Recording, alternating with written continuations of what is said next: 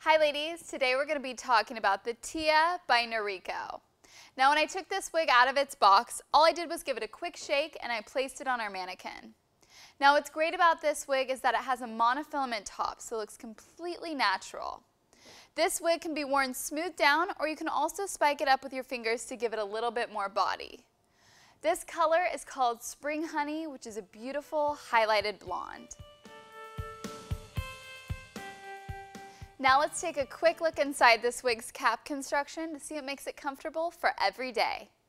The front of this cap features a monofilament top as well as a polyurethane grip. Here you can see that the ear tabs are adjustable, and this cap is open wefted on the sides and back, which allows air to come through, making this wig extremely breathable and lightweight for everyday wear.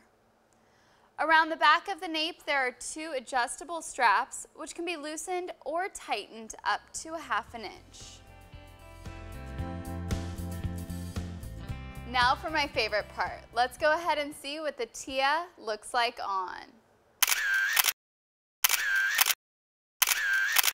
This wig's monofilament top makes it look completely natural and realistic.